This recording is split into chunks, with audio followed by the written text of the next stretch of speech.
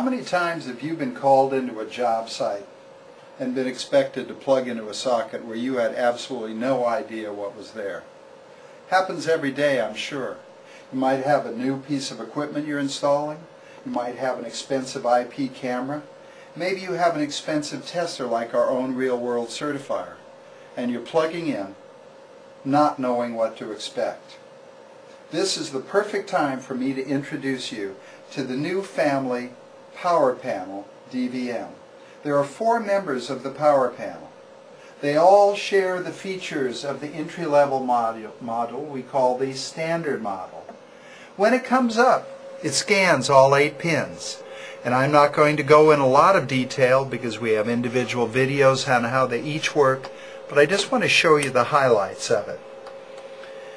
You see it comes up, and initially it tells us right off the bat it sees a network device on 1, 2, and 3, 6, and it tells us it's a 10, 100 gigabit device, half and full duplex.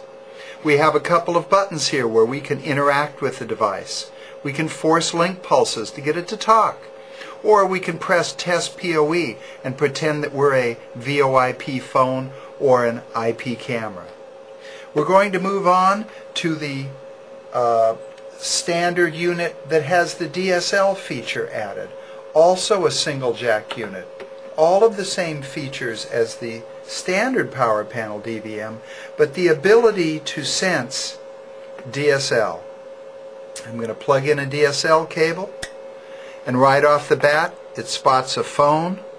There's your central office voltage, and it says on the center pair the link icon lights indicating that it sees the digital signal. If you're an alarm company installer and you're worried that DSL lines might be affecting access to the central office at a customer site, this is an easy way to tell if DSL is on those lines. The third device I'd like to show you is our inline model. This is our most popular. The inline model has 2 jacks. 2 jacks allows you to go in between the device that's providing the power and the device that's using the power. If you install IP cameras or VoIP phones, this is designed for you.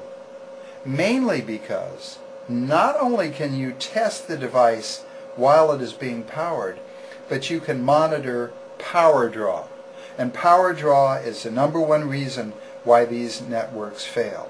The 4th item is the inline version with 2 jacks, but we add a tone probe. To learn more about each of these models, please see their individual videos.